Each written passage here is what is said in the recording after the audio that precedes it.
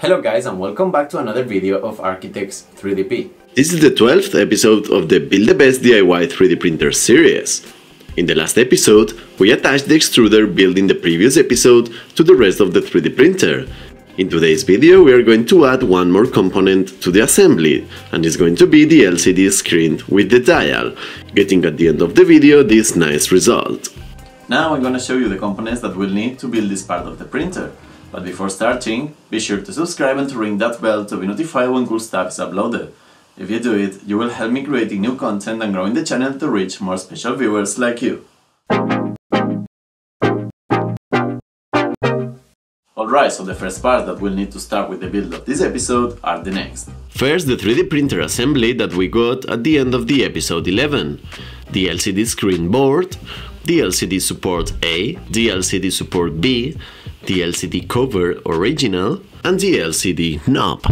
Alright, so the first step we'll need to do is to pick up our LCD board and install on it the 3D printed LCD supports A and B. They must be aligned in this exact same position. Then we'll grab the LCD cover original from the original Prusa i3 NK2S and we'll insert the LCD panel in place like so. You have to press it down until you hear a click.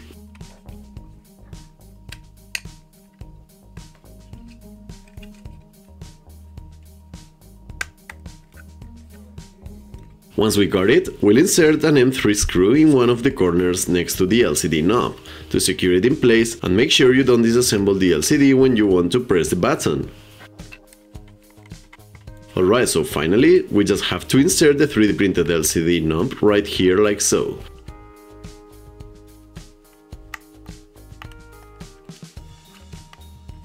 And we are ready to install it into the 3D printer. It will be installed here in this position, right in front of the 3D printer, and the 3D printed supports will attach to the M8 threaded rods of the structure of the Y-axis. To fit it in place, you can insert the bottom clip to the threaded rod, and then rotate the whole assembly to insert the top one. But before we need to make an extra step, that will be to insert the zip ties that will keep the LCD assembly in place. So we'll take it out, and we're going to prepare two zip ties that we will insert from the bottom like so, and they will come out from the top. Then we'll repeat the movement we did before to fit it in place. Make sure it clicks. And now we just have to close the zip ties tightly using a pair of pliers.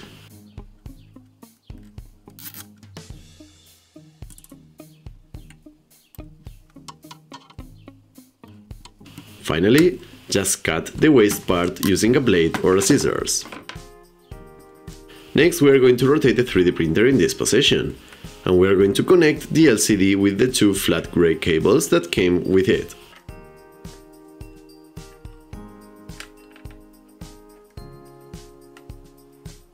You should insert the cables once connected through the two M8 threaded rods as you can see on screen.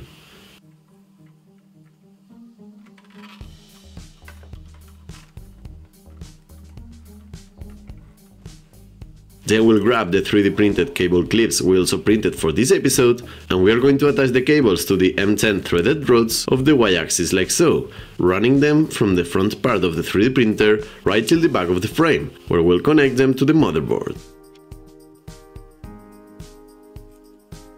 So once we finish running the cables to the back, we will rotate the whole 3D printer, and we can say that we have already installed the LCD screen.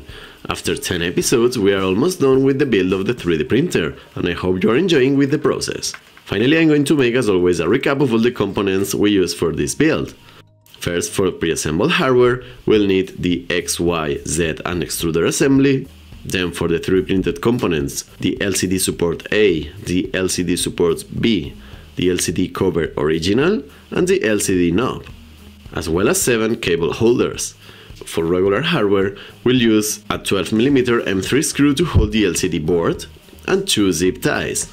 Finally, for special hardware, we'll need the LCD board with the knob and the 2 LCD cables. Okay guys, so that has been everything for this short video. Remember that down below in the description of the video, you will find all the links to download the modified STL files that we needed for this video, as well as the links to buy all the necessary components from Amazon through our affiliate links. If you still don't have a 3D printer to print all the 3D printer parts yourself, You can contact me by email at architects3dp@gmail.com and I will try to find you a solution. In the next video, we will prepare and assemble the power supply that will power all the components of the 3D printer. So be sure to subscribe and to ring that bell to be notified when cool stuff is uploaded. Hit the like button if you like the video, leave a comment and share this episode so more people will be able to learn with the project.